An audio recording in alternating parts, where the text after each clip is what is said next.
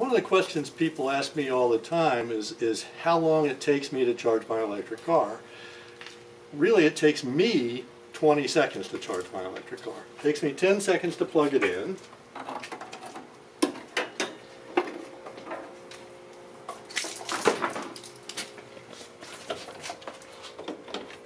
Done. And then when I get ready to leave, it takes me 10 seconds to unplug it and wrap up the cord and get ready to go. Now, the bigger question that people are really interested in is how long does it take the car to charge? That's a more nuanced question. We can talk about that later.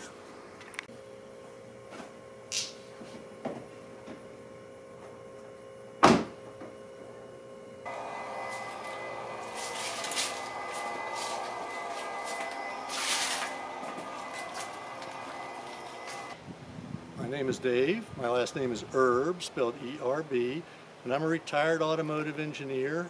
I'm also a member of the Blue Horizons Project Community Council, and I applied to be a member because in retirement I felt like I still had something to offer, and Asheville's a place that is very accepting of that. I'm a retired automotive engineer. I spent most of that time as a college professor, but my specialty throughout has been energy and emissions, and over the last 35 years or so of a 40-year career, my specialty narrowed even further to a very strong focus on electric and hybrid electric vehicles. Vehicle electrification is really essential if we're going to have sustainable transportation in the long run. So I'm here today to talk about one of my two electric cars. My wife and I have not bought gas for 2.5 years. We actually haven't bought electricity at the house for 6.5 years, and so we charge these cars on sunshine. We drive on sunshine. We do pay an electric bill, but it's just for being connected to Duke's system. So this car here is one of our two cars. It's a Chevy Spark Ev.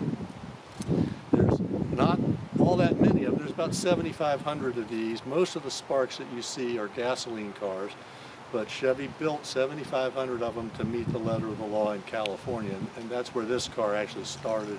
It spent 3 years on a lease in California before we bought it.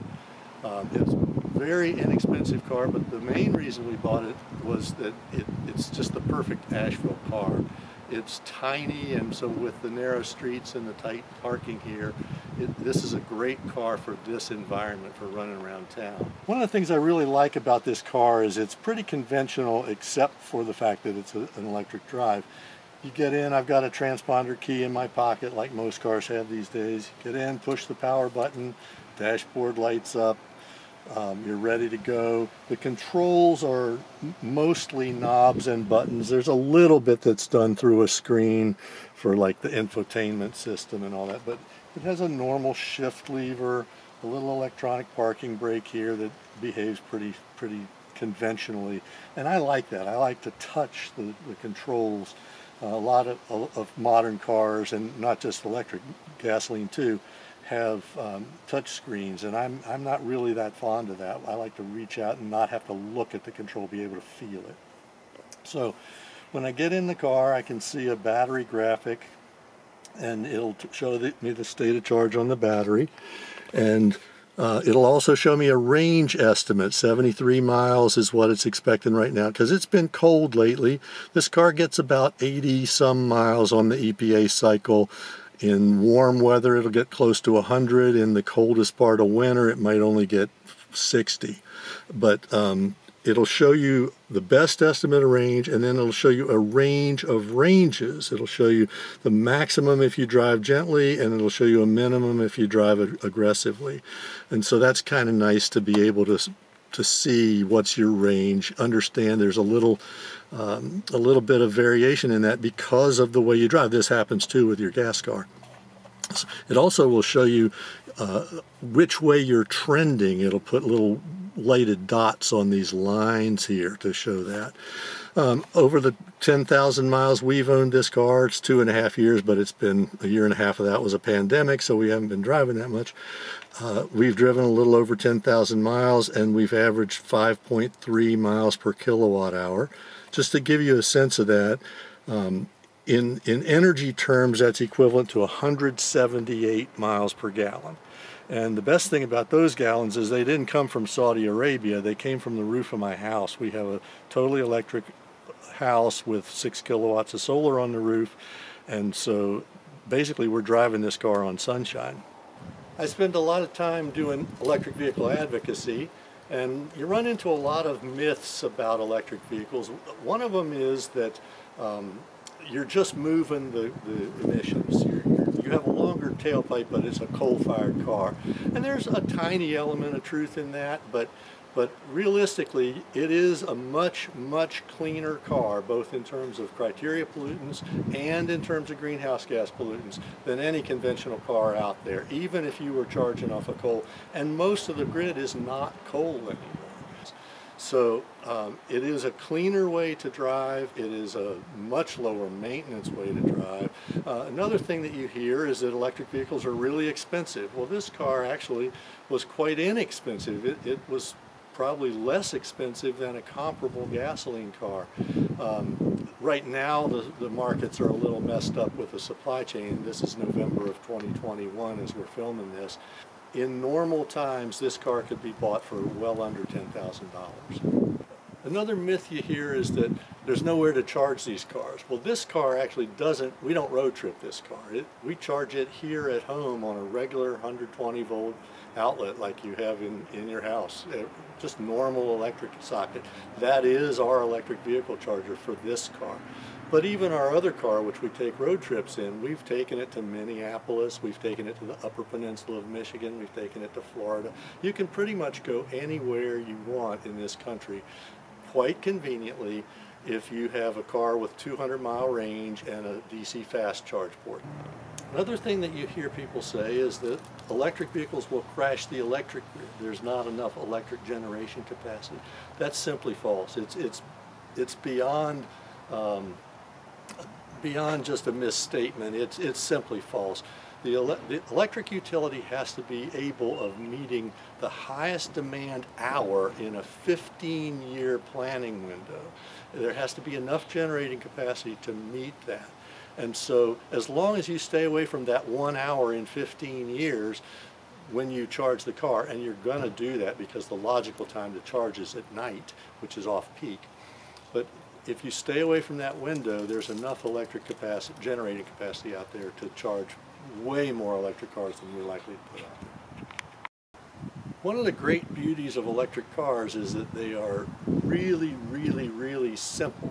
There's almost no maintenance required. Maintenance for an electric car consists of filling your washer bottle, your windshield washer bottle, replacing your wiper blades, and rotating the tires every 10,000 miles. That's pretty typical maintenance for an electric car.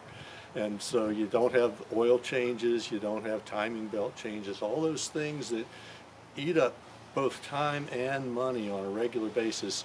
You also don't have to go anywhere to charge it. So that 10 minutes that you spend once a week or however often at the gas station gets replaced with 20 seconds of plugging in and unplugging at home.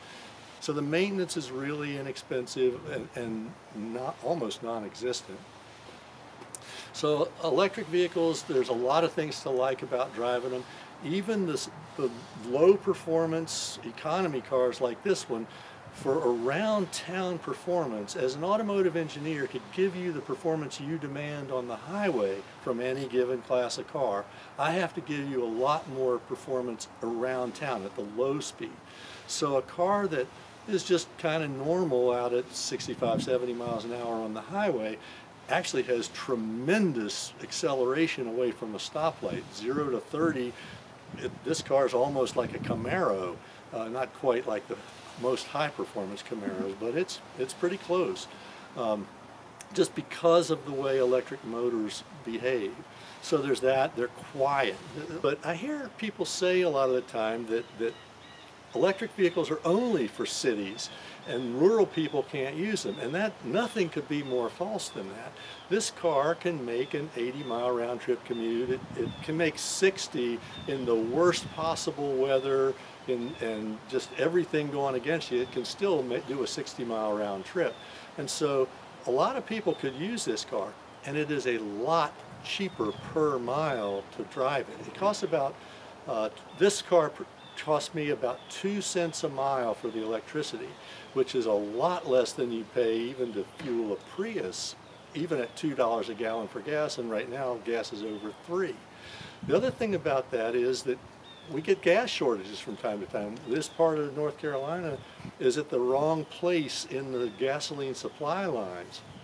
And so we frequently get multi-day interruptions in our gasoline supply, which leads to big long lines, and people panic and overbuy, and then there's no gas, then gas stations run out because of the panic. With an electric car, you're somewhat insulated from that. Even if you have a power outage in your neighborhood, there's probably a neighborhood not too far away that has electric vehicle chargers. The grocery stores do it, a lot of city facilities do it, things like that. There's lots of electric vehicle chargers out there. You could leave your house that has a power outage, go to some place that has power, and remember, a power outage takes out a gas station too. A gas station needs electricity just to pump the gas. Thanks for watching this video today. I love my electric vehicles, and I hope everybody would understand why. And what I really hope is that people would recognize that their next car should have a plug on it.